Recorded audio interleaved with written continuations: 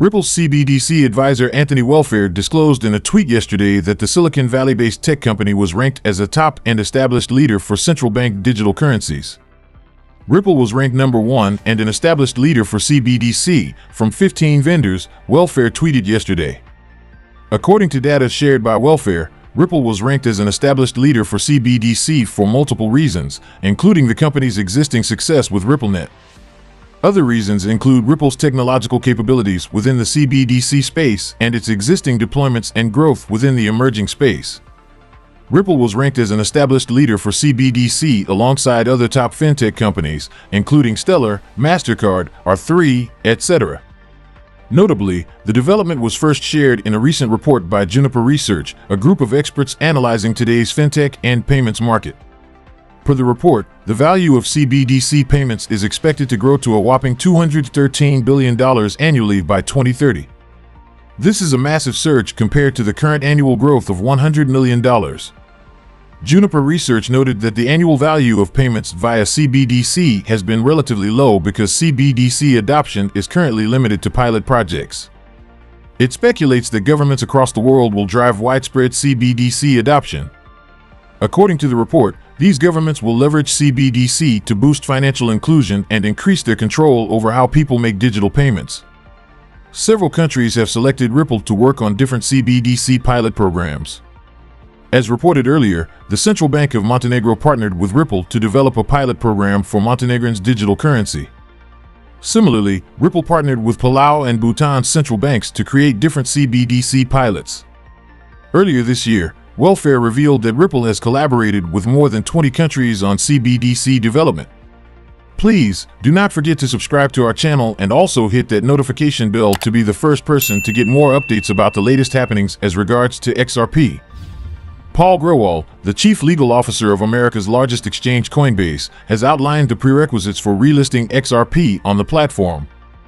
Grewal disclosed this while speaking with host Ash Bennington on the latest episode of Real Vision's Crypto Daily Briefing Show. Notably, Grewal fielded questions from crypto proponents regarding Coinbase's lawsuit against the U.S. SEC, the legal climate surrounding the U.S. crypto industry, and how it affects its regulatory trajectory. One of the questions Bennington forwarded to Grewal came from Ari, a prominent influencer within the XRP community. Ari asked, if the court finds secondary market sales of XRP are not securities, how would that affect the listing of XRP on Coinbase? In response, Grewal emphasized that Coinbase always evaluates and reevaluates decisions surrounding the listing of assets on its platform. He pointed out that the exchange had to disable trading for XRP due to the lawsuit from the U.S. SEC, which started in December 2020. Grewal stressed that while XRP is still subject to litigation 2 years later, the Coinbase team is watching out for Judge Annalisa Torres' ruling on the case. This syncs with the sentiment within the XRP community and the broader crypto scene.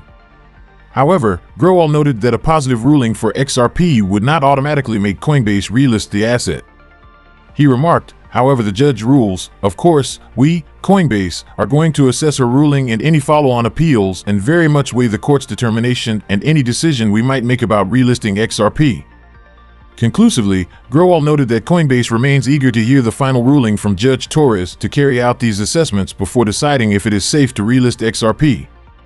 As previously reported, Grewal made similar comments in March while speaking on an episode of Thinking Crypto, a crypto-focused podcast.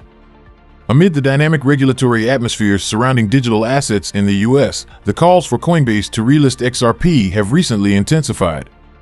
This is due to recent developments, including Coinbase's lawsuit against the SEC and SEC chairperson Gary Gensler's inability to categorize ETH and XRP as securities during the recent congressional oversight hearing. Several proponents have seized the opportunity to highlight the extent of the regulatory uncertainty in the U.S.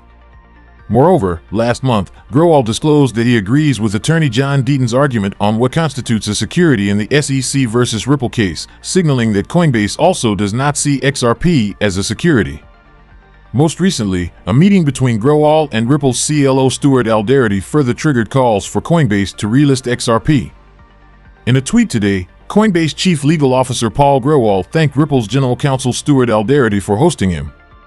Grewal, who noted that the duo needed to meet more often, attached a photo of him and Alderety, probably taken after the meeting. Reacting to the tweet, Aldarity thanked Growal for coming over and chatting with Ripple's legal team at the company's off-site. Currently, there is still no information about what was discussed in the meeting. The companies could be sharing ideas on how to defend themselves against the SEC's adverse enforcement actions. Furthermore, prominent Australian-based lawyer Bill Morgan hopes that XRP community members choose a more polite approach in reacting to comments by Marc Fagel, a former SEC lawyer, who alleged that Ripple violated Section 5 of the United States Securities Act.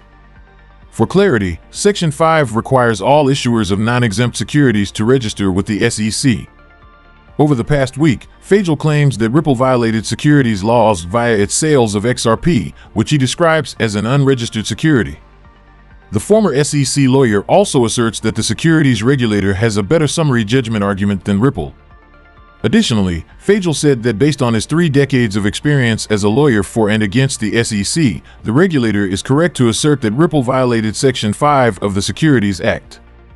My opinion, based on 30 years as a lawyer both for and against the SEC, is that the SEC is correct that Ripple violated Section 5, he said.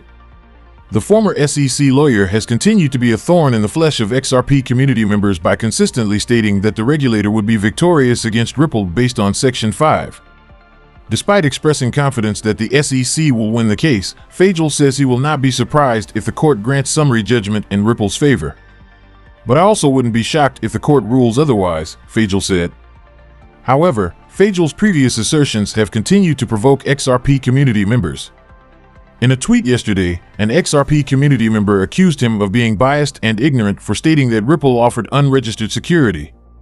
Reacting to Fagel's recent assertions, Attorney Morgan urged XRP community members not to be discourteous to the former Securities and Exchange Commission lawyer. Instead, Morgan said they should thank Fagel for sharing his views and debate his opinion that Ripple violated Section 5. Meanwhile, the lawsuit is gradually approaching its end. The parties have filed their respective summary judgment motions and await Judge Annalisa Torres to issue a ruling. Currently, there is no official date on when the judge will rule. However, XRP community members rely on predictions made by crypto law founder John Deaton, Ripple CEO Brad Garlinghouse, and the leading blockchain company. While Deaton expects the ruling to come on or before today based on Judge Torres' previous ruling timeline, Ripple CEO believes the final verdict will come within the first half of 2023. Notably, Ripple is optimistic that Judge Torres will issue the ruling before the end of the year. Now to the big question of the day, can XRP ever get to its ultimate price target of $27? Please, do not forget to subscribe to our channel and also hit that notification bell to be the first person to get more updates about the latest happenings as regards to XRP. Egrag Crypto, a prominent crypto analyst, has continued to uphold his narrative of a $27 price target for XRP. The notable chartist recently compiled several analyses he had previously made to highlight the opportunities and challenges XRP will face on its journey to the price target. The analyst sought to identify these factors in a composite analysis dubbed the Bermuda Triangle chart. He highlighted 7 crucial points in XRP's journey to $27 in the coming days. These points had been addressed in past analyses. Egrag highlighted the 7 arcs, which represent 7 Fibonacci price targets. These arcs are drawn around important price levels, particularly resistance points. Notably, the first arc is set at 60 cents, the third arc at $1, and the 7th arc at $27. XRP would need to conquer each of these arcs to hit $27. The analyst also put XRP's market clearing price at $1.90. A market clearing price is at which the number of people willing to sell XRP equals the number of people willing to buy XRP. At this price, there is no excess supply or demand for XRP, and the market for XRP would be in equilibrium. Moreover, Egrag called attention to the Atlas line, a diagonal line that has been serving as support for XRP whenever the asset faces a sharp drop. He noted that XRP needs to tower above this line by all means. This can only happen with a price surge, as observed between 2015 and 2017 as well as between 2017 and 2022. He further highlighted a point called the final wake-up line, which he believes would lead XRP to a fierce zone dubbed the Red Lake. Notably, the final wake-up line currently sits at 60 cents, which is the point of the first arc. Once XRP conquers this point, it will slip into the Red Lake. The Red Lake is one of the most decisive regions in XRP's journey to $27, as it represents an area where the bears, sellers, and the bulls, buyers, will struggle to take control of the XRP's next price point. The second and third arcs are within the Red Lake. According to him, towering over the Red Lake would bring XRP to a region Egrag calls the stratosphere, which will either propel XRP's price higher or prevent it from rising for several months. However, once XRP conquers the stratosphere region, it would skyrocket to the blue ocean region where sharks and whales will start coming to swim. This possibly refers to a point when XRP will see demand from mid-sized investors, sharks, and deep-pocketed investors, whales. Notably, 4 arcs are found within the blue ocean zone, including the $27 arc. Meanwhile, XRP is changing hands at 46 cents currently and up 1.34% in the past 24 hours. The asset has continued to defend the 46 cents point despite occasional dips, looking to leverage it for the next run. So we come to the end of this video, guys. If you enjoyed it, please make sure you like the video, don't forget to subscribe and hit the notification bell. This really helps me with the YouTube algorithm. Also, you can help enlighten others just like you have been enlightened.